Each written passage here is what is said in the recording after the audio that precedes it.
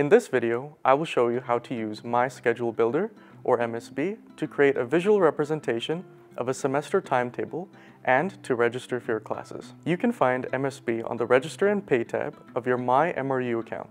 Look for the little calendar icon on the right-hand side. If you need assistance in using MSB after this video, there is an abundance of resources listed under the Learn How to Use MSB link. To begin, looking at your schedule options, click on the calendar icon. Here, you are presented with several past and future semesters. Select the semester you want to work in. The initial page you load will have two panels, the Select Courses panel and the Schedule Results panel. You can collapse or expand a panel by clicking on the double chevrons. In the Select Courses panel, begin typing the name of a course that you would like to take. We are going to start with UGST 1001. Once you click Enter, you will see the course legend and a calendar depicting the days and times that the course is offered. Many courses have multiple sections. A section is the same course held at a different time or day, or with a different instructor or delivery method. You can view the different sections by clicking on the arrows next to the results. In this case, we have several different sections to view. The middle of the page shows the course legend.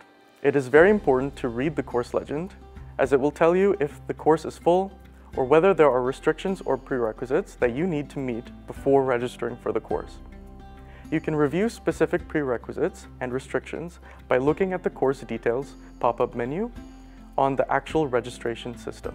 One handy functionality of MSB is its ability to prioritize results based on your availability preferences. For example, the result that we are looking at shows a class offered on Mondays and Wednesdays. If you want to try to prioritize having Mondays off, click and drag where you don't want class. MSB has now moved the Monday and Wednesday class to the back of the options. Let's add a few more classes to the schedule. Math 1200, Gen Ed 1103, Journalism 1709. One thing to keep in mind is that the colors for each of the courses are only used to help you distinguish them from each other on the schedule. They have no other meaning. If you were to refresh the page on your browser, you would see a different set of colors for each course. By clicking the arrows next to the result above your schedule, you can see how many different schedules we could have. Immediately, we can see a problem with some of our chosen courses. The Gen Ed 1103 section we have selected is full. There are no more seats available in this class. In the legend, you can see this by noting the orange line on the side of the class in the schedule. You can choose to waitlist for the class when you go onto the registration page or choose a different section. You can see this in the Select Courses panel, but for now, let's just get rid of it. Let's see if we can tighten things up a bit. We'll black out 3 to 8 p.m. Much better.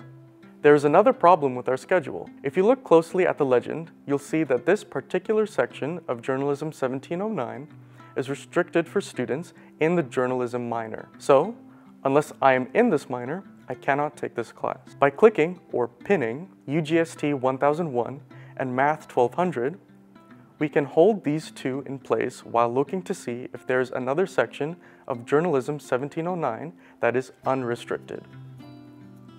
Once you have a schedule that you are happy with, you can save your schedule as a favorite. This is especially useful if you are planning out your schedule before your registration access date.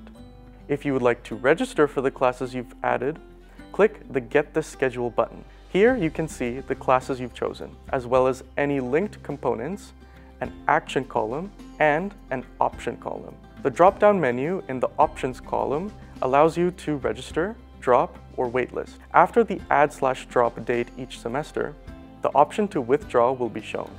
When you click Do Actions, whatever action you have selected in the Options column will be performed. After a time, the Result column will show whether the action was successful or not.